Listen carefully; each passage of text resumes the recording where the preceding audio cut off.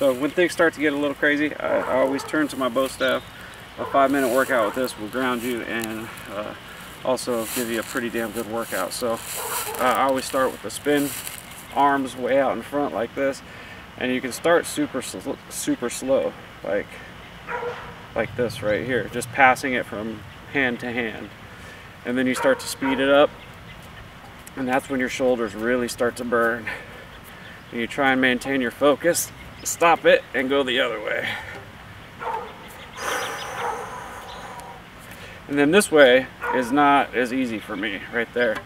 And so after that, I always go above the head, and that gets the lower back and the shoulders. And you just do the standard spin above the head like that. And the other way as well.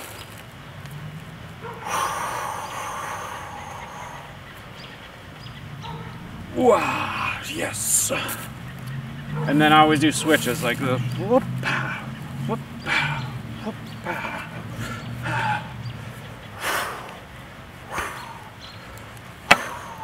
and you gotta watch yourself too. You hit yourself with this thing and it hurts. I'll tell you that right now. I'm hitting the head too many times with this thing. What else do I do?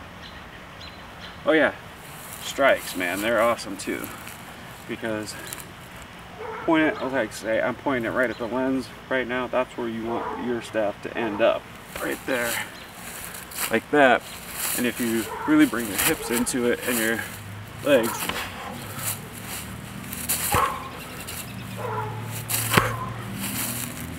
and one of my favorite things to do with the staff is to stand like this with headphones in and just meditate.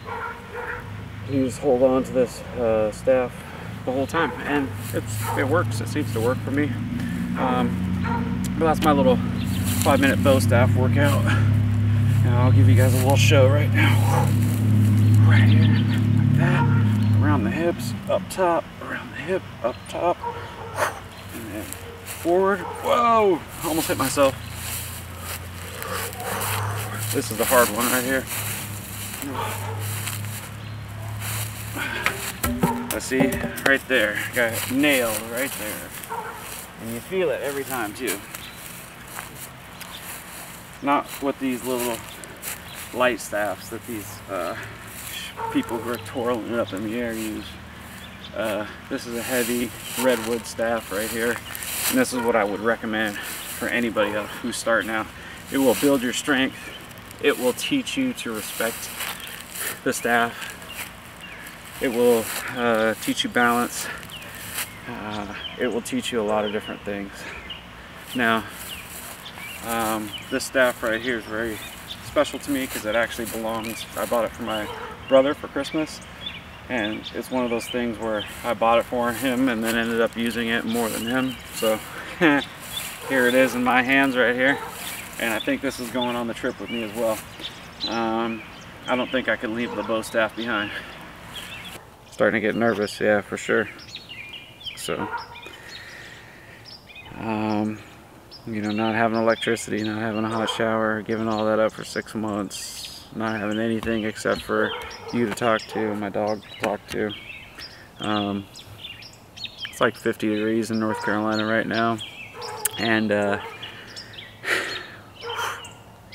could camp in this weather, no problem, but when I get up in the mountains, it's going to be a different story. So anyway, stay tuned. I think Thursday or Friday, I'm trying to decide, Thursday or Friday, I'm going to do a thorough walkthrough with you guys on my gear and my maps and everything like that.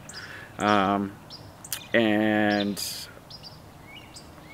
I'm sure there'll be tons of criticism about it because I'm a crazy person, I'm epileptic, I'm a lot of different things that doctors don't want me to go. Nobody really wants me to do this. Everybody wants to see me back out of it.